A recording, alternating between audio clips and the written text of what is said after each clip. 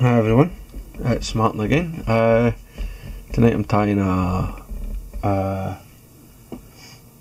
Moffo flea and crab, bonefish stroke permit fly. It's just sort of a merkin style pattern. Slight difference in the sort of leg setup. So I'm going to start with a size 2 Gamakatsu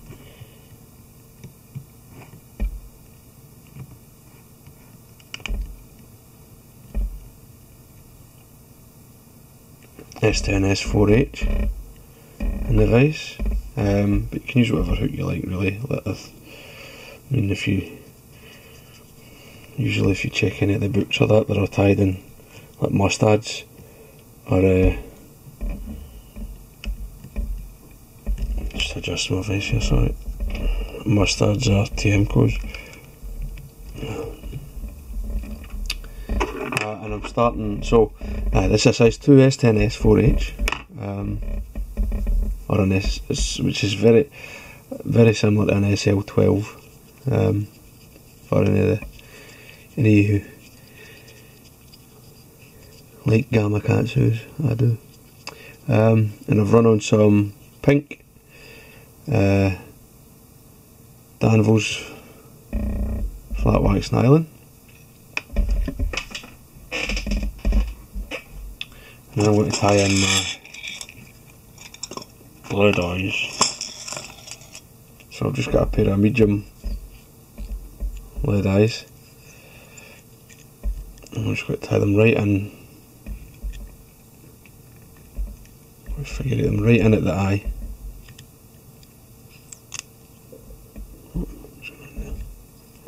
Spin that thread about to tighten that up. There we go. And then thread turns over the eyes and under the shank, and then some final wraps just between the shank and the eyes to tighten up those thread wraps. And then I'll just come in here with a quick dab of super glue just to help keep everything in place. So next thing is to tie in the legs, and I've just got 3 strands of rubber leg. It's natural rubber, but you could use cream or tan. Well, I mean, I'm tying this fly in tan, but I mean, if you were using, you could tie it in olive, you know, and just change the colour of the legs to suit. So I've tied the pad in, and I've taken 3 or 4 wraps, tight wraps, just to secure it at the midway point, just so that I can pull back in it without moving the tie-in. And then just holding it tight, run your thread back in touching turns. This keeps everything nice and even. If you leave gaps, like I don't know if you can see it. No. So if you leave a gap, you'll get like a bump of hard compressed rubber, right? And it's like almost impossible to force that to go flat with the thread, because obviously the thread tension of the wraps at either side's pushing it up. You actually need to sort of build up over it, which could be a bit unsightly. I mean,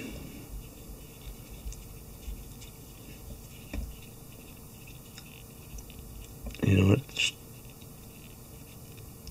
and it would also be a weak point in your thread for the body to burst. So I'm then going to invert the fly. The original was tied like a Dell's merkin with the yarn on the top of the shank, but anytime I tie a merkin style fly I like to tie the yarn. I like to tie the yarn on the inside of the gape, just to help make sure the fly rides hook point up. So I'm building like a wee bumper, the pink thread, just to add a little hot spot. That will still be quite clearly visible after the body's tied in. And then I've got EP fibres here. The original is calls for sparkle yarn, but I'm just using EP. It's just a good easy fibre to work with for crabs. And then I'm leaving the length long. I don't pre-cut. Well, I don't pre-cut that much when I'm tying a merkin, because if you leave this long end, it gives you a bit of something to work with, especially once you've got a few bunches tied in. Like when it comes to your figure 8 wraps, it's a bit easier to manoeuvre the bunch of fibres than if it's only an inch long. So I'll take 3 wraps, right, in that direction, and then I'll just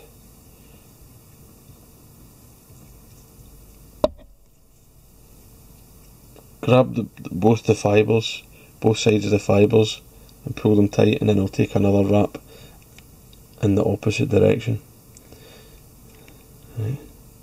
Then I'll take 3,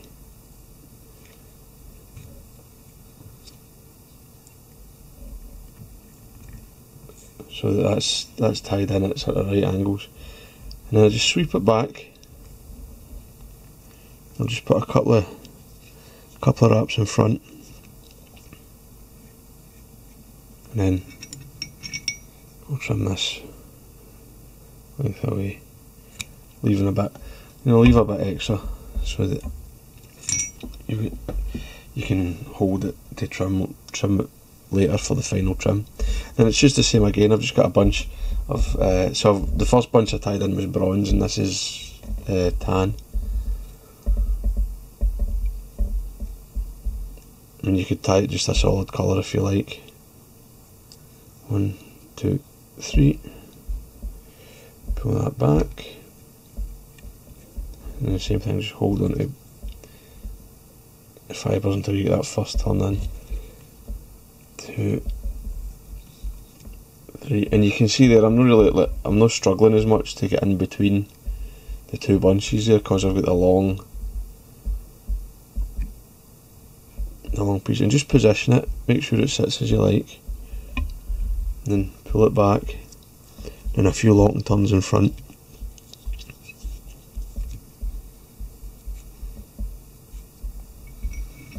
And the same again, just trim. I'm going to come in with another bunch, the bronze this time again, just to keep the colours, keep the stripes of the different colours there, keep it variegate it, which is something I'm a great believer in, variegated colours. I just feel it's much more natural, even though these are stripes, which I just feel that a solid colour is just something that you don't see in nature, or very rarely, especially in vertebrates. They're usually sort of got a few different colours all about them. Right, just like that. And you just continue down the body, same, just keep doing the same process.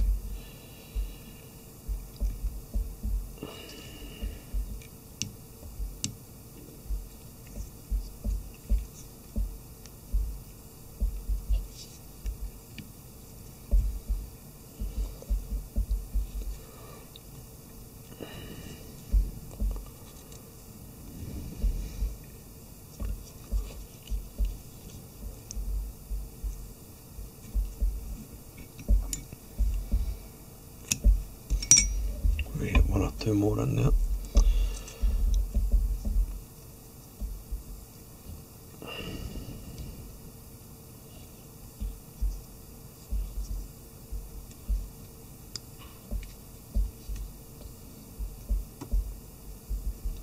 Obviously as you approach the end of the bunch it becomes a bit harder to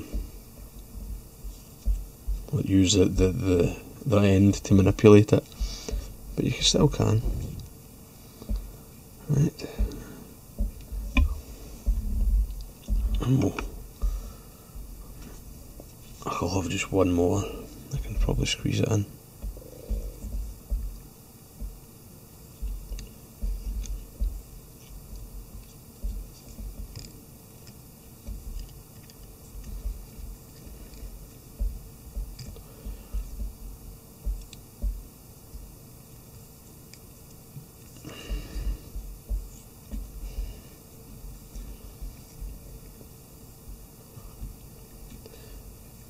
And then the same again, just some wraps to catch it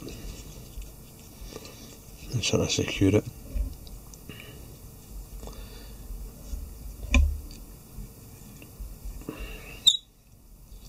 And then just have a quick whip finish.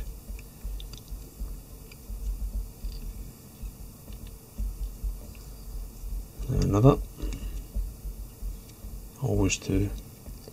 My saltwater flies.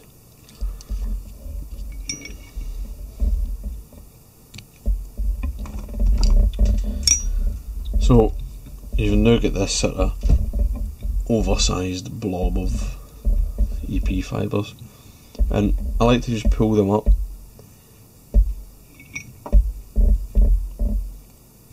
so that I can the ends are together, and I can trim both sides at once to make sure they're even. And they'll just come in kind of level with the hook point, and then trim at an angle.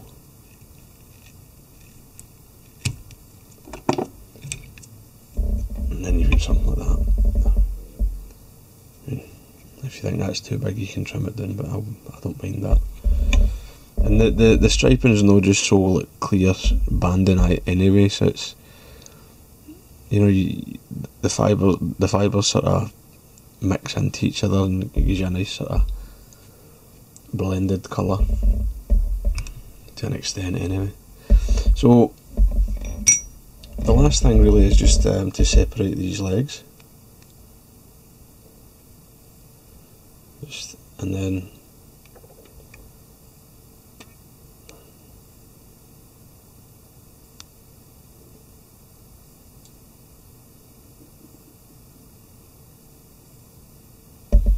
this last piercing. There we go. So that's the legs separated. And I'm just going to come in with a brown marker. Pull them kind of tight and just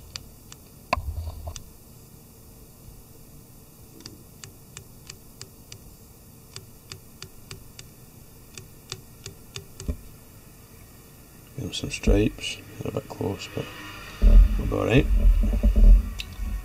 And then I'll give him another one. And then orange, or an orange tip to the leg. Same again, I'll just pull it kind of tight and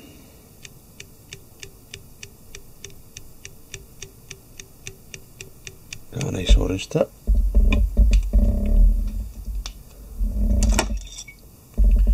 And then just trim the legs about the length of the body. There you have it. A bit heavy handed with the ink there, but that's the fleeing crab. The last thing is just to come in with some head cement or super glue just at these figure eights. Give it a good dabbing, turn it over, run some super glue onto the thread here just for durability, and over the wraps at the dumbbells, and that's it. I hope you liked that. If you did, or if you didn't, please leave a comment below, and don't forget to like and subscribe. Thanks guys, bye.